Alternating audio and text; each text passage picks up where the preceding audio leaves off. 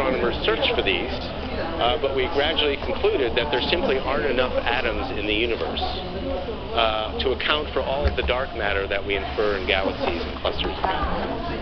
There's too much dark matter out there compared to the amount of atoms that we have added up in the universe that we've now measured very precisely. So dark matter must be made of something other than atoms, or more fundamentally quarks, the things we study here in Fermi. And perhaps it's made of some new kind of elementary particle that we've never seen before, that isn't, that atoms aren't composed. And so our name for this is a weakly interacting massive particle, or WIMP. And so a WIMP is basically some new kind of elementary particle. It might be, say, 10 to 100 times the mass of a proton, which is so weakly interacting that we don't see it. It doesn't shine. It doesn't interact with light. But it could interact via the weak interactions with ordinary kinds of ordinary atoms. And so there are experiments around the world, inside a deep underground, filled with atoms, as you've seen here. And they're looking for these WIMP particles coming from the dark halo of our galaxies. And the notion is that occasionally one of these WIMPs would come in, knock into the nucleus in an atom in this detector, and impart some energy into that nucleus, a very tiny amount. But if you have a sensitive enough detector, you can detect that energy that's deposited. And so there are a number of experiments now going around the world. Fermilab is an active program in searching for these dark matter WIMPs, using these techniques, a variety of different techniques. They all involve people wearing helmets. This is an interesting field. There have been some of these experiments have claimed to have seen dark matter particles. Others that we think are more sensitive have not yet seen them. So it's an interesting time, and these experiments are getting more and more sensitive. And there's a hope that in the next decade, perhaps, we may actually detect in a verifiable way these dark matter particles. Another possibility is that we may actually produce these dark matter. You've all heard of the Large Hadron Collider at CERN, our sister laboratory in Switzerland, where the Higgs boson was discovered in 2012. They're bashing protons together at very unprecedentedly high energy. And the hope is that perhaps in one of these collisions, the protons, they may produce dark matter particles that we can infer through their signatures in these colliders. A third possibility for detecting dark matter is that we may see WIMPs annihilating with each other. So our current theory suggests that if there are dark matter WIMP particles, there would also be antiparticles floating around in the halo of our galaxy. And whenever a WIMP particle and antiparticle come close together and collide, they would annihilate, giving off a burst of energy, which would lead to radiation, high-energy radiation, say gamma, that we can see in other galaxies.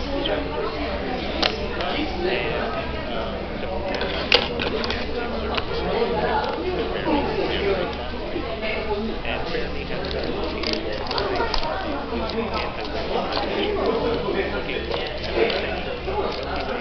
for these very dense, but maybe dark matter there.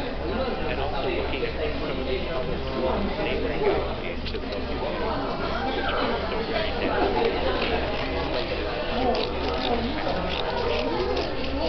Fermi is in the process of gamma rays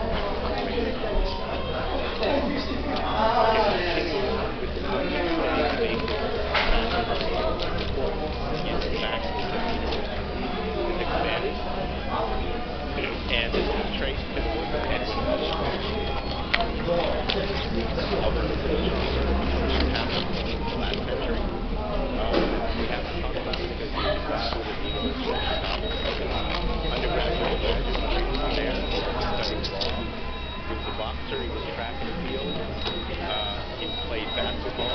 Spare time he did astronomy.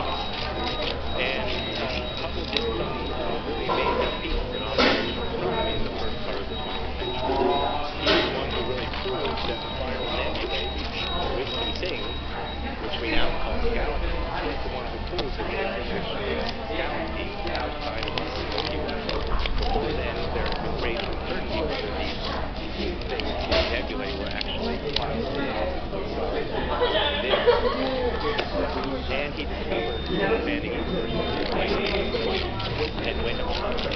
So here's a picture of Hubble using the Palomar 48 telescope. Does anybody know anything about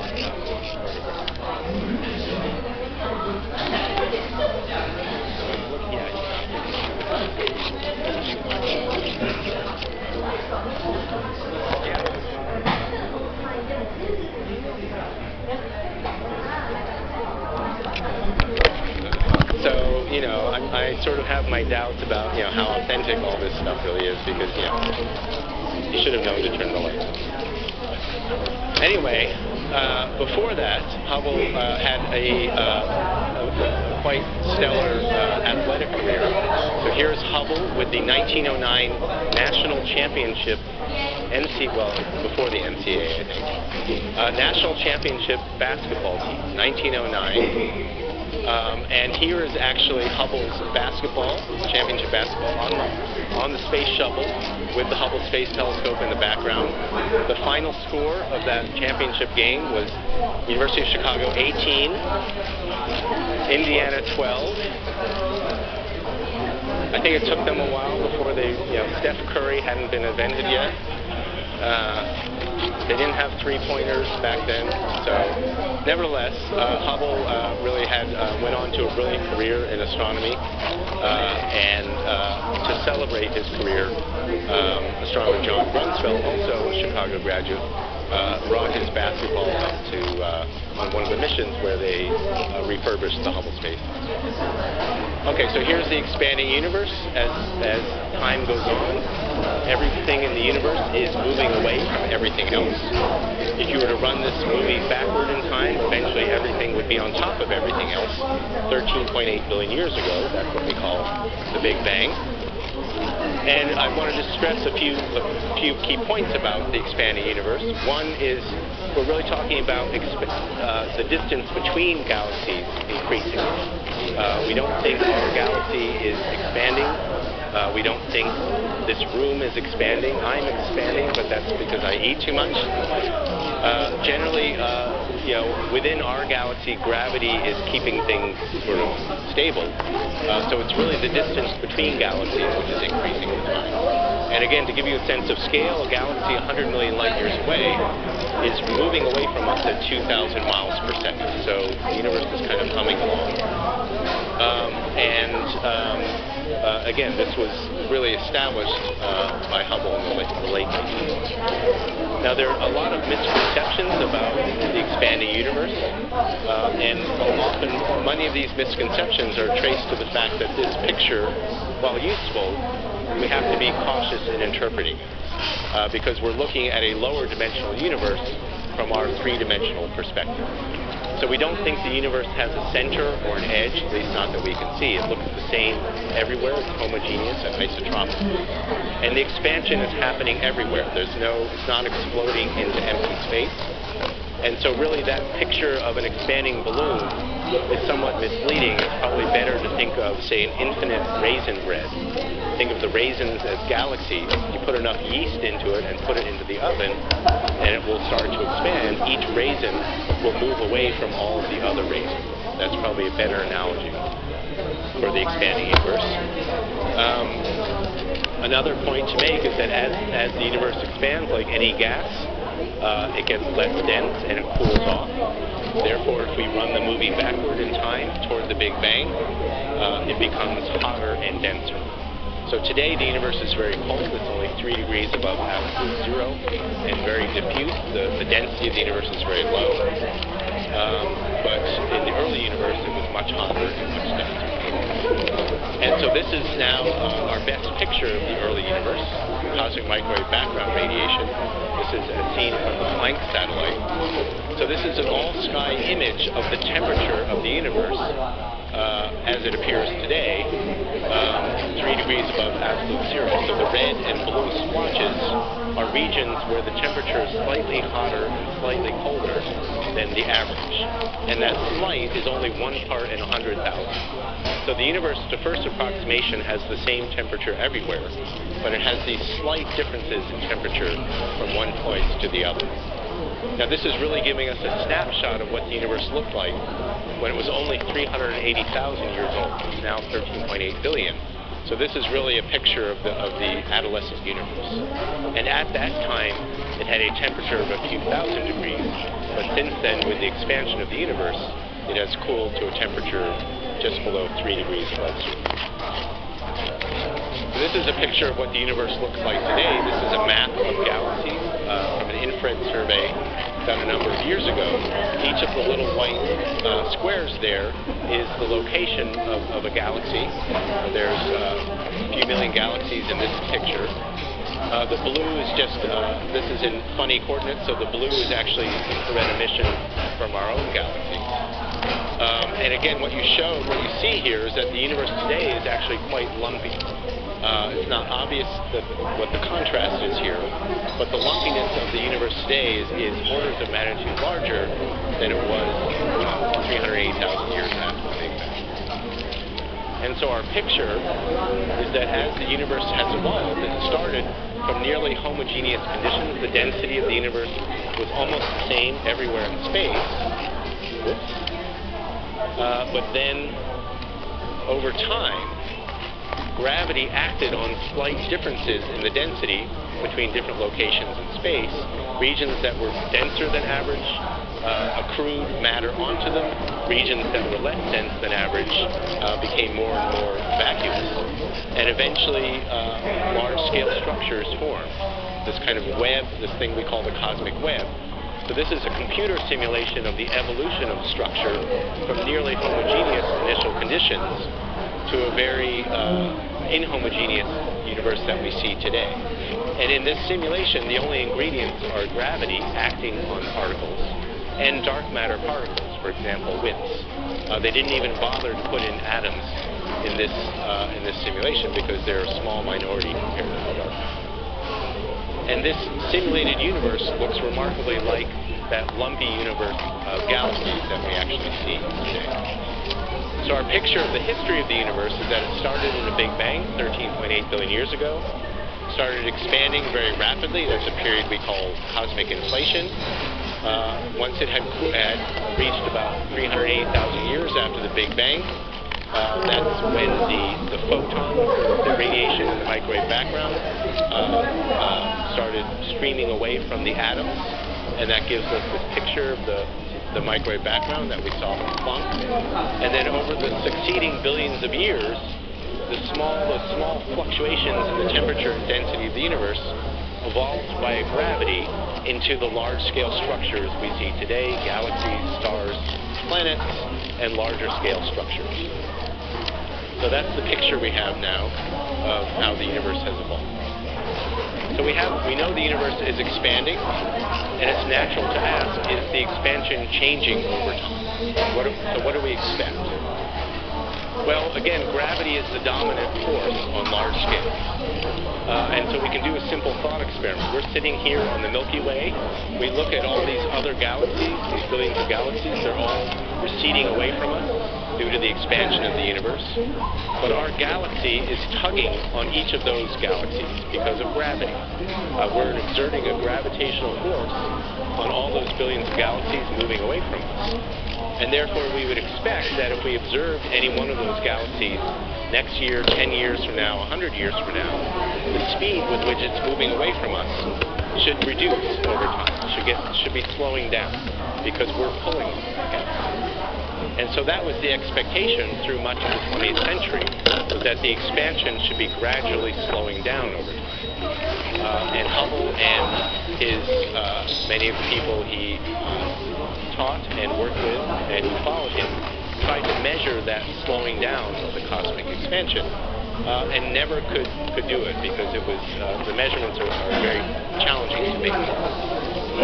And then in the late 1990s, two teams of astronomers studying distant supernovae in fact found that the expansion was not slowing down. They both found evidence that it was in fact speeding up over time.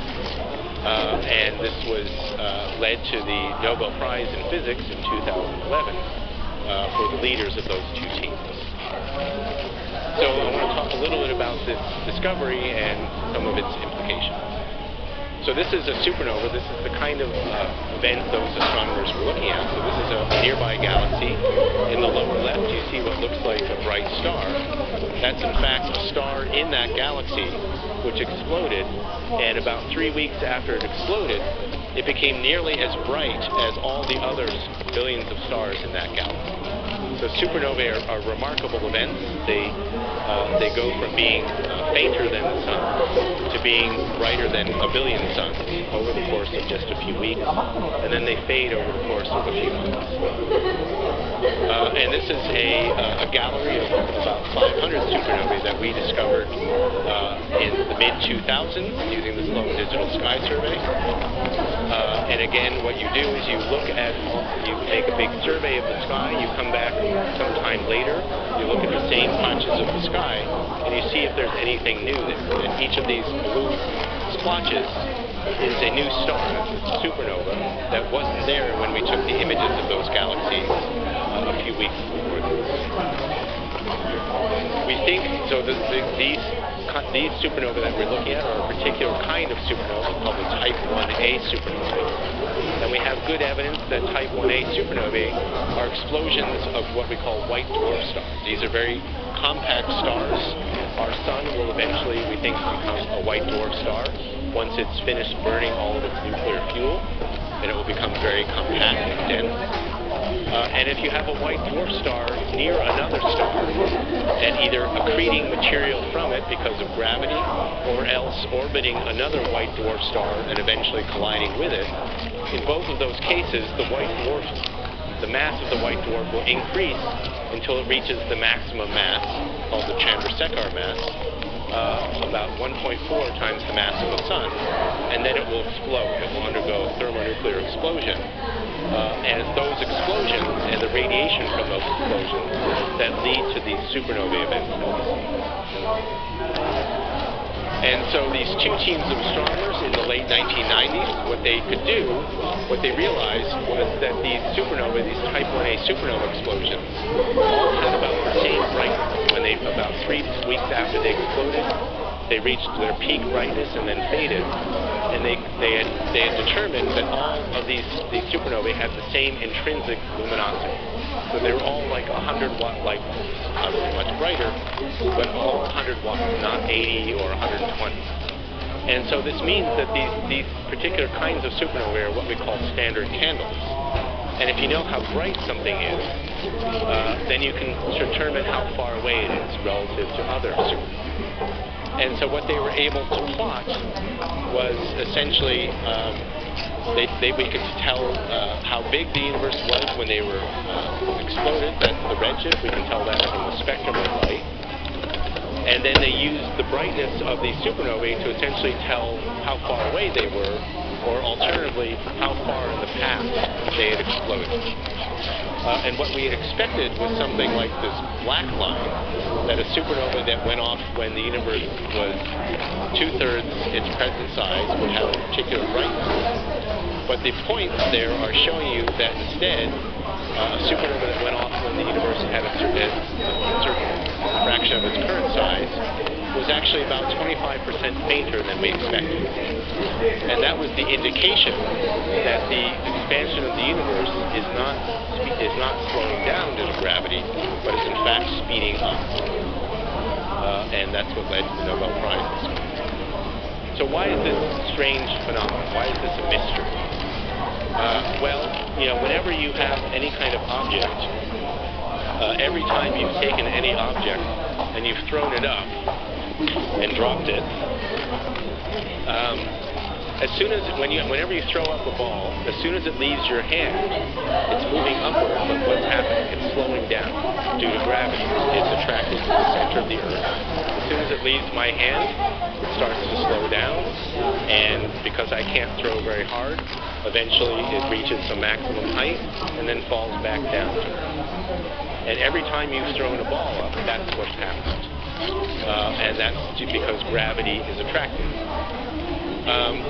But what the universe is doing, it's sort of like, imagine I throw this ball up, And initially it starts slowing down due to gravity, but then at some point, instead of continuing to slow down and eventually hitting a maximum point and falling back to Earth, instead it starts to speed up and rocket out of the atmosphere of the Earth into outer space. That's what the universe is doing. Safe to say we've never seen that in our everyday experience. But that's why the acceleration of the expansion, the speed up of cosmic expansion, is a mystery, because it confounds our understanding of gravity. So what could be causing the speed up of the expansion? And we basically think there are two possibilities. The first possibility is that the universe is filled with some kind of stuff that gives rise to a kind of repulsive gravity. Gravity is usually attractive in our everyday experience, in the solar system, in our galaxy, but perhaps when we're talking about things on cosmic scales, there is some additional stuff in the universe. It's not dark matter, it's not atoms, it must be something else, which has the property that it makes things repel from each other, and therefore speed away from each other. We now call this dark energy, and we think that the universe is 70% dark energy. That's one possibility. The other is that maybe something strange is going on with gravity when we get to cosmic scales. Again, in the Earth, the solar system, our galaxy, gravity obeys Einstein's theory of general relativity. It's attractive, of course. But again, perhaps when we get to very large scales, gravity behaves in a different way, in such a way that things can accelerate away from each other. So that's the second logical possibility, is that there's something going wrong with our understanding of gravity. So we now have this picture that's been put together just over the last 10, 15 years, that 95% of the universe is dark, doesn't emit with light or interact with light. So the stuff we see in our everyday world, stuff made of atoms or more fundamentally quarks, that's only 5% of the universe. So the stuff we're trying to figure out the nature of, primarily here at Fermilab and elsewhere, that's only 5% of the universe. The stuff that we know about, the laws of physics that we know. We think 25% is this dark matter. It's not made of atoms, made perhaps of some new elemental. And that's the stuff that's holding galaxies and clusters of galaxies together, and is the engine by which galaxies, with gravity, by which structure forms in the universe. And then we think the dominant component of the universe, 70%, is this dark energy, this gravitational repulsive stuff that's actually speeding up the expansion of the universe. Dark energy is not something we observe in our everyday life. It has no tangible effects, again, on terrestrial scale. It's much too dilute, too weak for us. So it would only come into play. So one interesting thing is, I said that the universe today, we think, is about 70% dark energy. That's if you look on the right-hand column, about 20% dark matter, about 4 or 5% atomic ordinary matter. But if we go back in time, then those relative amounts of those different components will change. We think that as the universe expands, dark matter becomes more dilute, ordinary matter becomes more dilute, because as things, the distance between them gets bigger, the density, the mass per unit volume goes down. But that doesn't happen with dark energy. So since dark energy is dominating today, as the universe, we think that the density of dark energy hasn't changed very much from today to earlier times. And that means if I go back in time when the universe was denser, higher density of dark matter and ordinary matter, that means dark energy was relatively less important. So if I go back to a time 9.5 billion years after the Big Bang, in the middle column there, then we think the universe was about 50% dark energy, 43% or so dark matter, and 7% ordinary matter.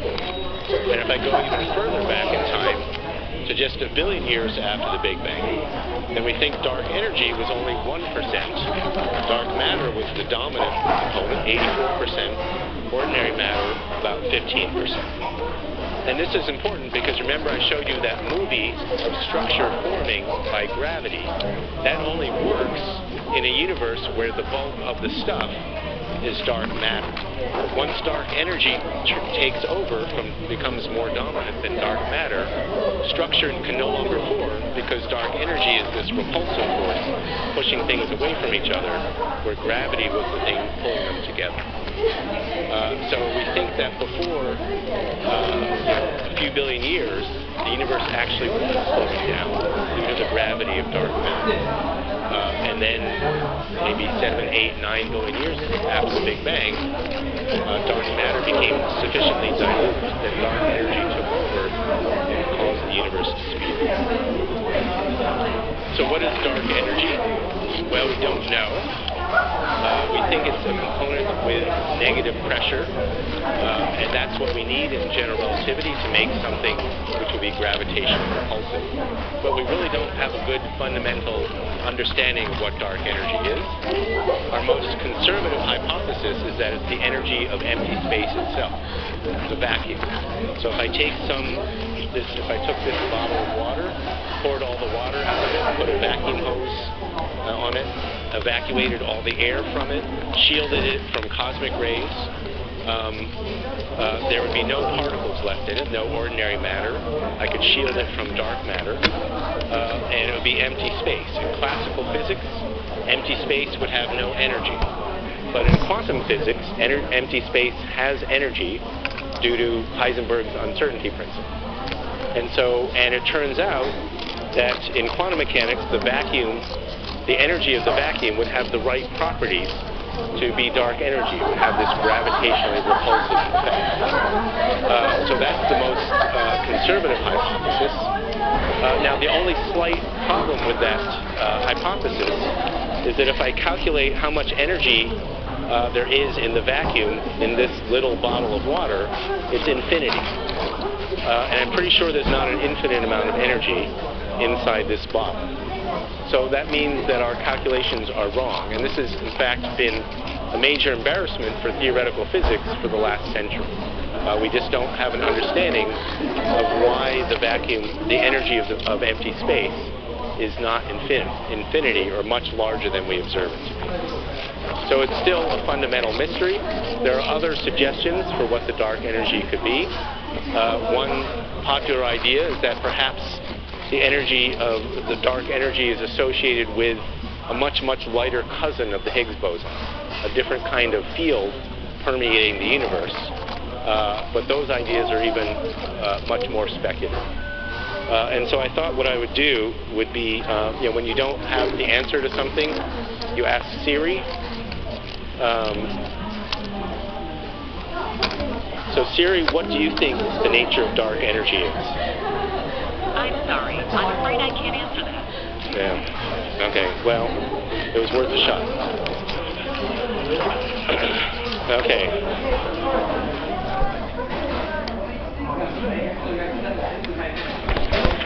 Okay. All right. So we don't know what dark energy is. Siri doesn't even know what dark energy is. Nevertheless, dark energy is important. Why is it important? Well, the nature of dark energy is going to determine the future evolution of the universe. It's already 70% of the universe. I said it was a smaller fraction in the past.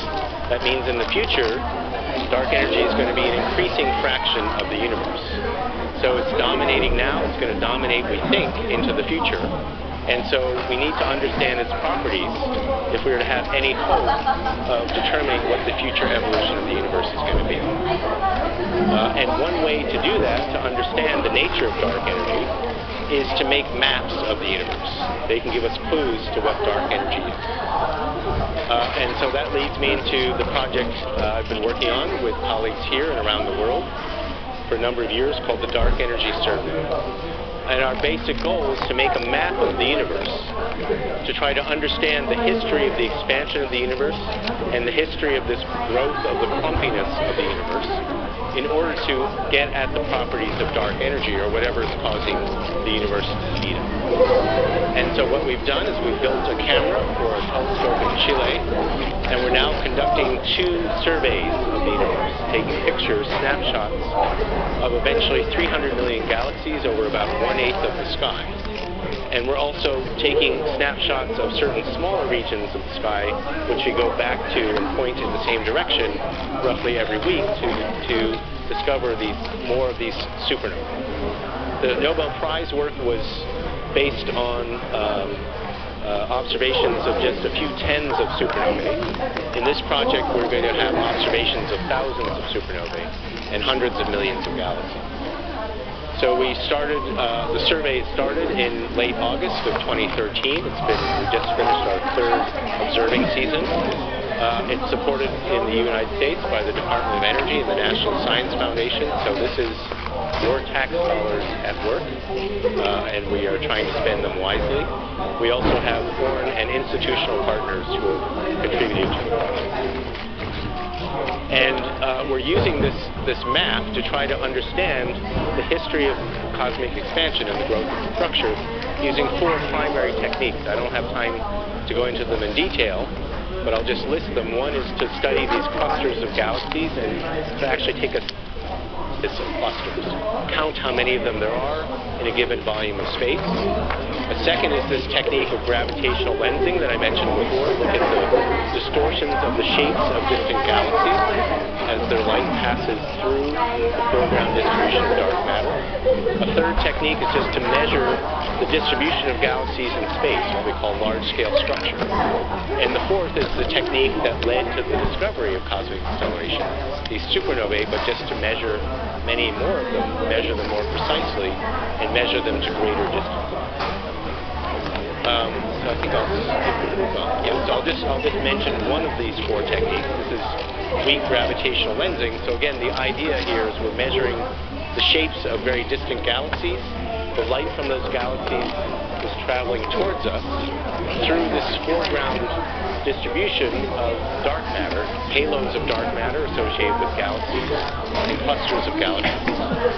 And as it travels through them, the light paths get bent. That's what Einstein's general relativity told us. And that slight bending leads to slight distortions of the shapes of those galaxies. Before I showed you very pronounced distortions of the shapes of galaxies. That's what we call strong lensing. But that only happens to a minority of distant galaxies if they happen to be just near the line of sight to some foreground galaxy. All galaxies, all distant galaxies get weakly lensed. And so we can measure this by using the shapes of these 200 million distant galaxies. And that will give us information on dark energy. So in order to do this project, we've built an international collaboration. We have 400 scientists from around the world. The project is led by a team here at Fermilab in the US.